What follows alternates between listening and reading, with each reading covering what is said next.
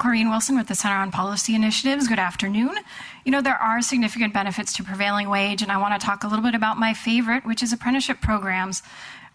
Prevailing wage supports apprenticeship programs. Many of these apprenticeship programs are a collaboration between the contractors and the workers. In fact, Joint Labor Management Training Committees invest over $100 million annually in California in workforce training. This is the model that I've heard council talk about, is a training program that is responsive to employer needs. Well, this goes beyond that. It's not just responsive. It comes together between the workers and the contractors.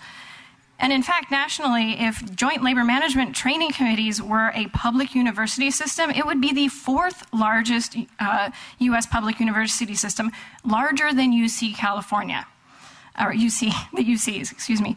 And prevailing wage provides benefits through family-sustaining wages and benefits, but also invests in one of the nation's largest workforce training programs. This is the right thing to do. Thank you.